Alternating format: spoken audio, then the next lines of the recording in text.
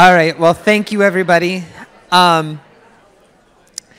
This has been such an incredible afternoon of inspiration and vulnerability, and I know personally that it is an honor that I get to play just this small part in the opportunity for you to share your stories with everybody in this room. But I know that this process is unique, and already during the break, people were like asking you, like, I have so many questions, right? And so we are gonna do a short, just about like 10 minutes, Q&A. I have a couple questions. I will see if there's any questions from the audience. We have about time for 2, so if you have one, be thinking about it. But I wanna talk to you about this work and about what it was like to develop a TED Talk, and to be up here and to deliver it, and what are your nerves like? Like, let's talk about the personal stuff about it, right? Your anxieties with it. What was that experience like, preparing for today and then delivering today? Anybody want to start on that one? Sure. Go ahead. Oh, my mic will work. There we go. I was like, we're good. The TED Talk is different. Because the process that you go through is one that helps you kind of really unlock your passions and kind of the core of what it is that you do. I had the fortune to be able to do a ton of speaking during my year. I gave over 100 different speeches. But this talk, I both felt that I put in the most time preparing for and felt the least prepared for. Because it's a personal journey that you go through, and I'm honored to be able to speak and share that journey here, but I'm most honored that I had the opportunity to go through the process of working through the things that you go through in a TED Ed masterclass. So the process with that had a lot of nerves because it's unpacking kind of the soul of who you are. And it's being able to share that with others. And I think that's a real reason as to why we do so much of what we do. And I think the fact that we all had nerves with this shows that we went through that process in a genuine way. So. As I went through this process, I did it for myself. And I wanted to just always give, this TED Talk style type of event. And as I went through this, one of the things that I challenged in doing is I tried to make my message initially for the audience, trying to make it applicable to everyone. And then Sarah reminded me, you just share the message that you have, and the people that need that, they're going to hear it and accept it. So as I went through this, and my advice to anyone would be, do it for yourself of what you want to share, and that message will resonate, and people will find ways to apply it in their own lives. You don't have to do that connection for them. Yes. I got the chance to do some public speaking, not 100 speeches, that's a lot of days. I have little life. I love it. But one is that I like to prepare a lot, like I am a planner.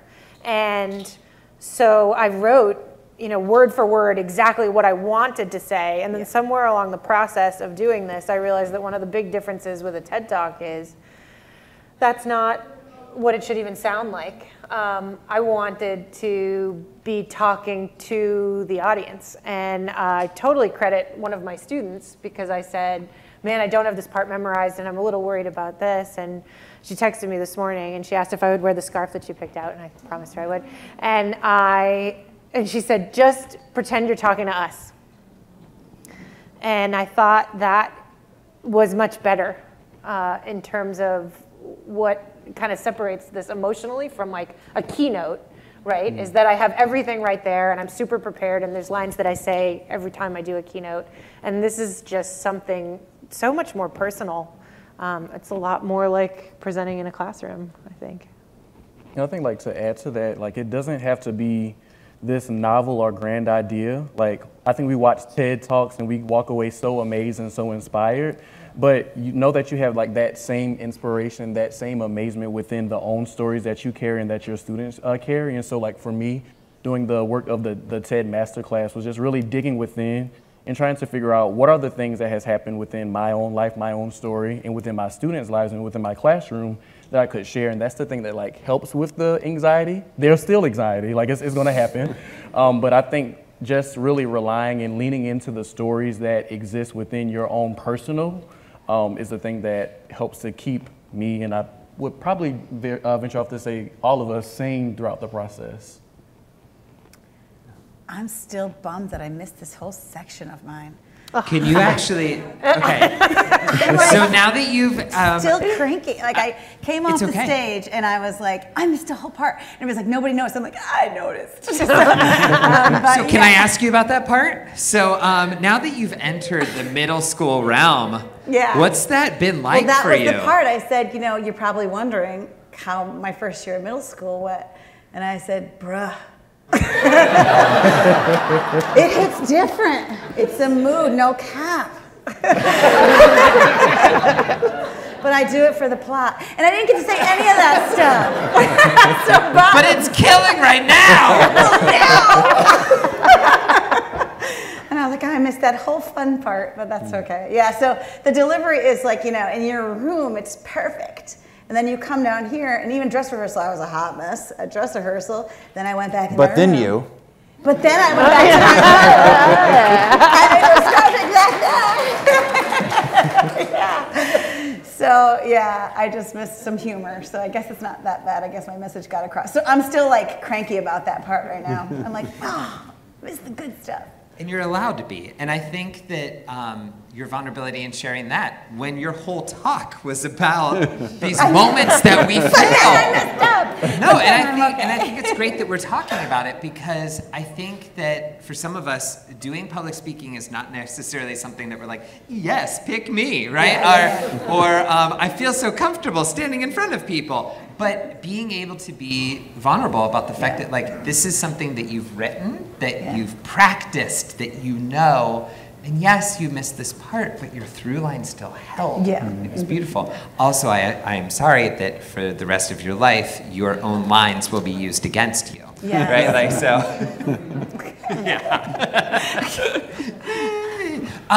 But we've alluded to this a little bit, and you started sharing of this, but how do you even write a TED Talk? Like, I mean, a presentation, a keynote, you're like, okay, you've got 45 minutes. Let's talk about best practices for math educators. But like, how do you even develop a talk? Anyone want to take that big question? We were lucky enough to have access to the TED Masterclass videos, which take you through how to start, what to do, and where to go, and what to go back to, and what to look at. Taking your time with it, and I guess the best advice is like finding that through line that, and I know that some of us struggled with, and I don't want to speak for anybody, but finding that through line to go through, and then coming back and circling back to it. And for me, it was like the safety of science. I came back to it, you know, sort of weaving the tapestry of your talk, so to speak, and they really guide you through. With video lectures and lessons on how to get there. Can I jump Yes, in there? please. So like, I'm glad you mentioned the through line, because my through line, I lied to you not, I probably changed it 77 times. Yeah. Because it's the hardest part, just trying to figure out what's going to be that anchor of your speech. I think that we all have these really great stories that we can tell, but without that through line, it just becomes a compilation of stories, right?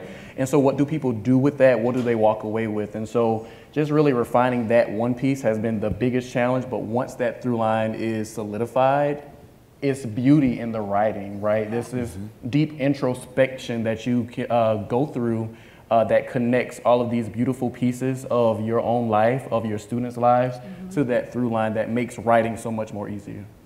Right, and I spent a ton of time processing that piece. So like I started working on my TED Masterclass in May of last year, but I didn't actually start writing words until January. I spent a ton of time just thinking and processing every time I went on a walk or a run and I was outside. I would spend time just revisiting, okay, what is the message and what is the internalization of the things and how am I growing with this piece?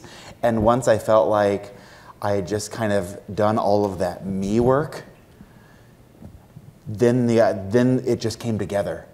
But that internal work that you do is the creation of that through line of what you want it to be. And once you have that, then you're set, and it can just unlock like Deion said. So absolutely. I actually, the California, when the 2023 cohort was out in California, we did this storytelling workshop. And the group of my cohort who was at that table, I had literally just met, the story I told was about why I had this tattoo. And it was those teachers who said to me, you gotta do something with that. Like, that's a great story. That is miles away from the TED Talk that I gave here tonight, but so many of those teachers were involved along the way with me being like, what do you think of this?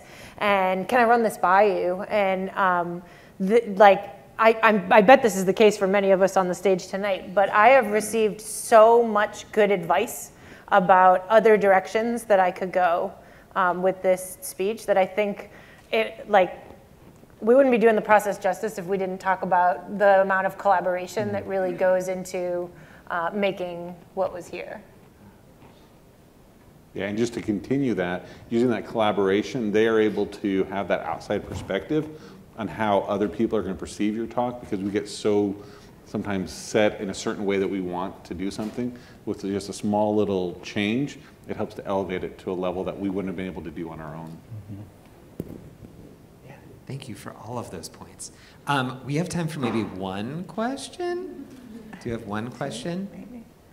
Someone's got a burning question. One question. I know, someone's like, well, I had one, but if it's the only one. How do you, I'm a PE teacher, I'm sure everybody hears me in North Dakota right now. How do you get past that internal voice in your head that says, who wants to hear what I have to say? Do you know what I mean? Like, a lot of times I go to speak, I'm like, who do I think I am to tell these teachers what they should, you know what I mean? Like, this is what it is. I'm a PE teacher. I play games for a living. I don't solve the nuclear crisis or anything, you know? Yeah, absolutely. Yes, I do. Yes, I do. In every audience of every speech you give, there will be people that don't resonate and don't care. Just like every classroom. Just like every classroom. But also in every audience, there will be somebody that connects, and you won't know who it is, but they need to hear what you have to say.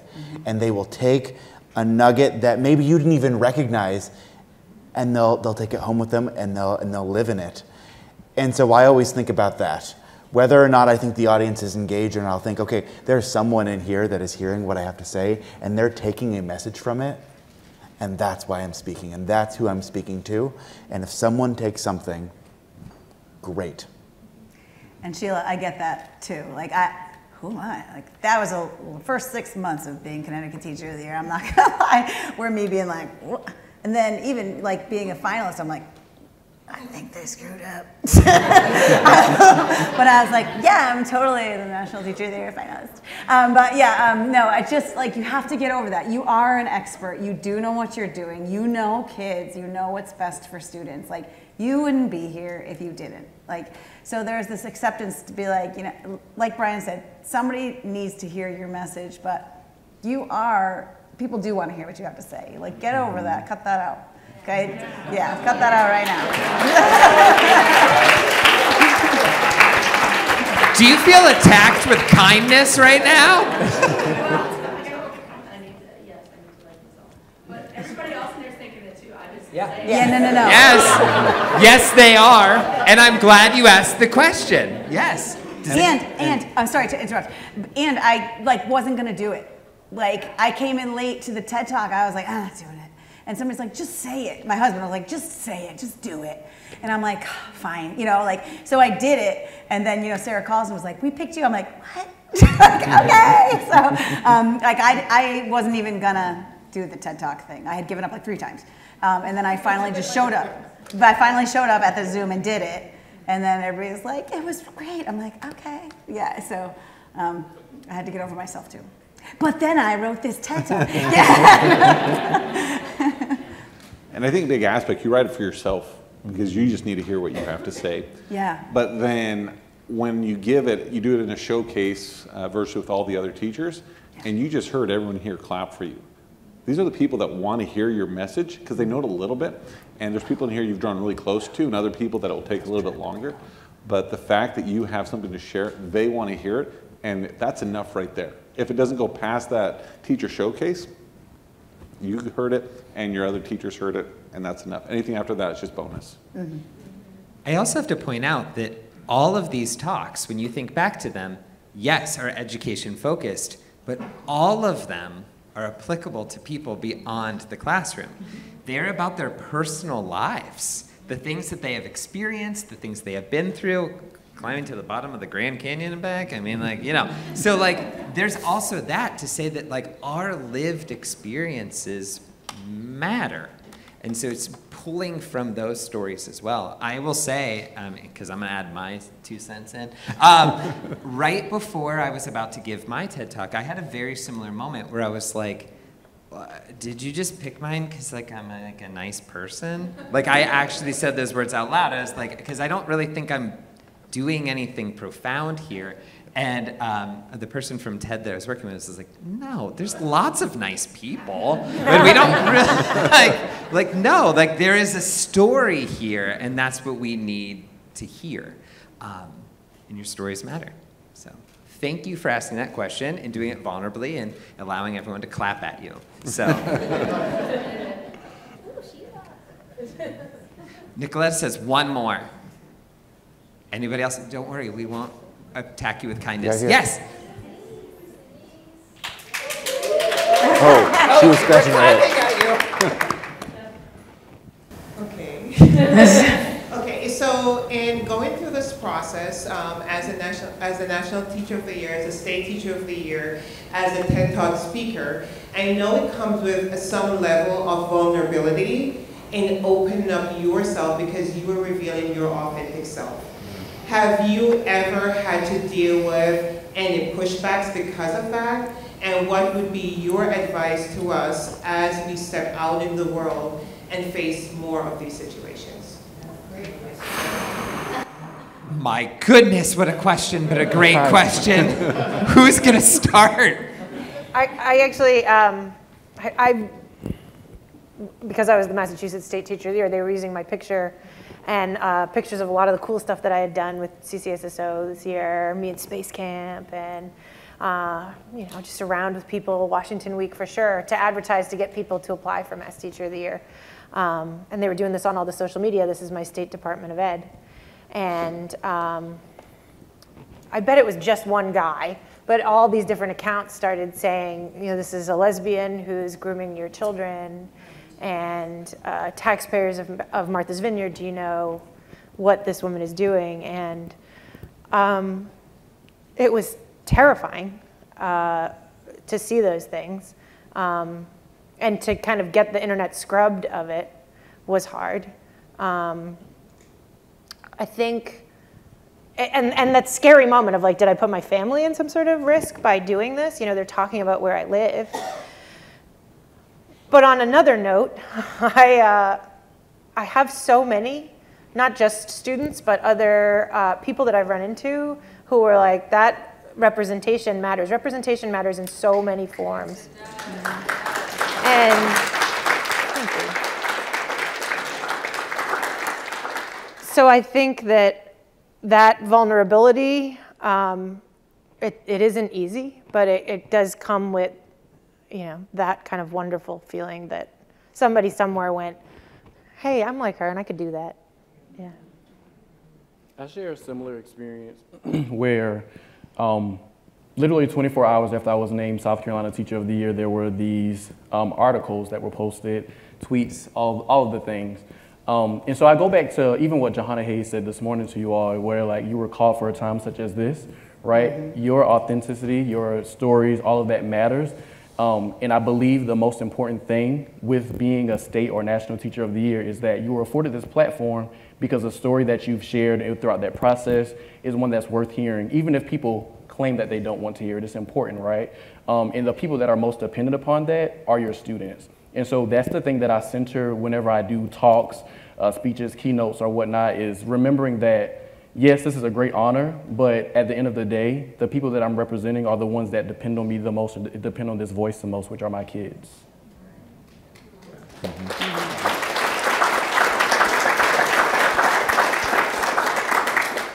And I think sometimes this world gets caught up in all this data and the specifics and the stats that go around with things, and data is great. But what's better is stories. And when we share the stories that we have, the stories of our kids, and when we work to boil down with those that we're interacting with the root of things, we're going to find that we have so much more in common. At the root of it, we all want to see everyone have their best success. We all want to see everyone do well. And once you've established kind of those core pieces, and you find, okay, so we have this common piece, now let's talk about how we do that. Let's first establish what is it that we just believe at our core in the same way. And now let's move in a little step from there. And you'll find that that core expands further than we think, and that's a way to bridge some of that potential stereotypical scene conflict. Yeah, just because I haven't talked, I guess I should. But was the blue hair controversial? Ooh, people did not like that. I thought I was safe in my little bubble, and I got a lot of similar, not this to some extent, but like I had to take the day off from work. I was really hurt by some of the things, the grooming, and I have a husband, and like I'm not even, you know, like I was like, okay, and it became a great lesson at the high school level about how to not engage the trolls. And they're like, Miss, I wrote back on that one guy's comment. I'm like, no, we ignore, and we are better than that. And we, you know, and what he said, I don't care what, you know, GOAT 1430-day fight said. Like, we are not commenting on that, you know, although internally, internally I was, like, that hurt, that broke. Like, some of the things they said, who is this trans woman? And I'm like, whoa, what? Like, it was some things, I'm like, I'm not even, like, that doesn't even, and they weren't educated things, but as I always like people to like me, you know, and that really, and I'm like, what did I do to these people, you know? And it was a great lesson to talk to them, because you make everything a lesson, right? To talk to my students about, they don't know me, they don't know who you are, and in life you're gonna meet people who judge you right away, not because of these great things that they're reading on the internet, that you're a great teacher and you helped all these students do these things, but they just take one look. And that is powerful and scary. They're like, are you gonna turn your hair brown now, miss? I'm like, no way. I'm not gonna change who I am because of some troll on the internet who thinks this, that, and the other. I'm just gonna keep being me for my students. Is that okay with you? And they're like, yeah, miss, don't you change. I'm like, all right, perfect. You know, like, so yeah, it might happen. It was not because of the TED Talk or anything. It was just right when we were named, I think, was when we got the most baloney. And so, like I said, I had to take the day off to like be like, oh my, what do I do? And then I think you hired a scrub. Did you hire somebody to scrub the internet for you? Is that what you said? No, I just got friends to be on the lookout. Delete. Yeah. Every app was cool except X, you know, Twitter. Was very difficult to. So heads up. Yeah. Yeah. It's like the bathroom wall of the internet. It was bad.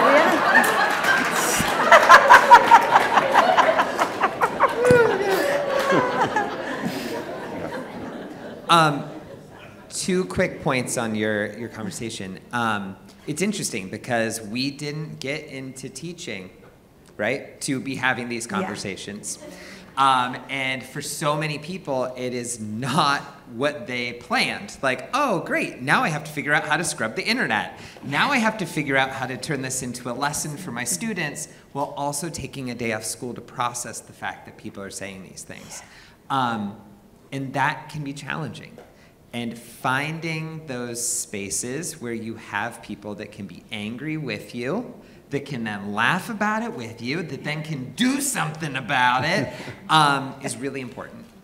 And I know that, like, in a very different way with my talk living on YouTube, you know, we all know not to read the comments, right? Oh, but yeah. then we So read the hard. comments, and then like, Still I'm always like, oh, they love it. Oh, they love it. Oh, they said it was a waste of 10 minutes. Great. And then there's like, then someone's talking about my grandmother, because I talk about my grandmother. It's like, oh, bring it. Like, you talk about my grandma. So, I mean, it's a real thing whenever we put our work out into the world, whether we're artists or musicians or writers, and now teachers sharing stories. We're putting ourselves out there, and that's a really challenging thing. And I want to go back to one word you said, which was like authentic and authenticity. We had a conversation last night about TED Talks and about how so many of them feel like they've got this like performance end of things, right? Like, you've got to have the voice, and it's got to be engaging, right? But then we just sat around at dinner and we're like, be yourself. Be authentically yourself. Be a human that's talking to other humans. Don't be a robot. Don't like go into this weird voice that's not even yours. And it can be hard, right? And then we all of a sudden start falling back into the safety of not being ourselves. But we have to work through that. So thank you for that question. Well, I want to thank the five of you for such a beautiful evening and afternoon, and sharing of yourselves and laughing together and really giving us all something to think about as we leave this space. So thank you. Thank you.